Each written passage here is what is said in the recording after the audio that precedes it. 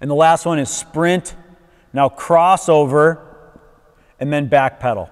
Okay, so sprinting to the front cone, crossing over all the way through to the outside cone, and then opening up and back pedaling through that middle cone. So we're changing each time on those last two. Okay, last drill here in the 3-cone quickness and agility is going to be a sprint crossover back pedal. Okay, again on the crossover, our hips are down, our shoulders and toes are pointed forward, and we're really going to be explosive. So we're coming here just to demonstrate at about half speed. You're starting at the cone, you're sprinting, touch, cross over,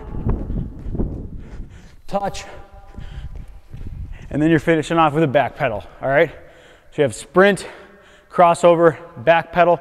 When you're doing this drill, we want you to see going explosive and under control.